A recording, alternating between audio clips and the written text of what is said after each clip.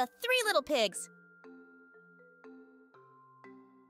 A long time ago, there was a mother pig who had 3 baby pigs. She loved them so much. She used to teach them to always work smart and work hard. Years later, when the pigs were grown up, they came across a wolf while out in the forest. By the look of the wolf's face, they knew he was hungry. So the pigs ran away, each to build a house to hide in. The next day, a big, bad wolf came to the part of the forest where he had seen the pigs run.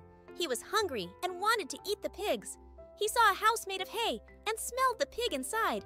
So he knocked on the door and said, "Little pig, let me in, let me in." But the first pig saw the wolf's big paws through the straw and answered back, "No, no, no, not by the hairs on my chinny chin chin."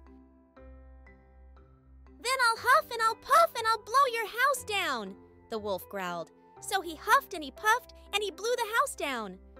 The wolf opened his jaws wide and chomped down as hard as he could, but the first little pig escaped and ran away to hide with the second little pig. The wolf followed him and saw the wooden house, smelling the pigs inside.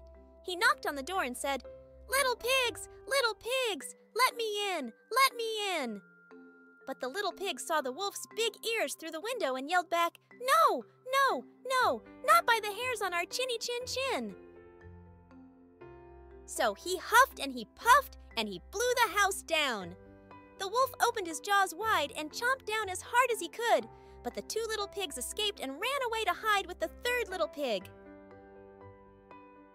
The wolf followed them and reached the brick house. Smelling the pigs inside, he knocked on the door and called out, little pigs, let me in, let me in." But peering through the keyhole, the little pigs saw the wolf's sharp teeth. They quickly replied in unison, "No, no, no, not by the hairs on our chinny chin chin. No, no, no, not by the hairs on our chinny chin chin."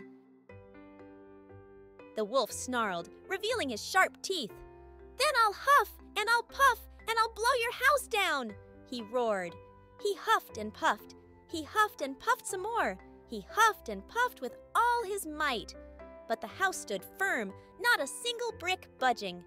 Exhausted, he slumped down, unable to huff another breath. He paused, catching his breath and searching for a new strategy. The wolf wasn't finished yet. He climbed a tree and got onto the roof.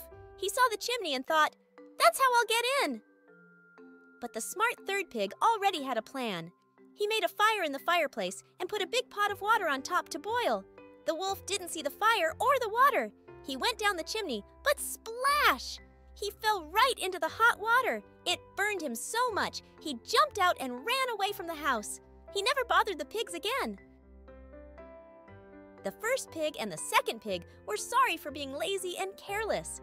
They thanked the third pig for saving them. The third pig hugged them and reminded them of their mother's teachings. They all lived happily ever after in their brick houses. The end.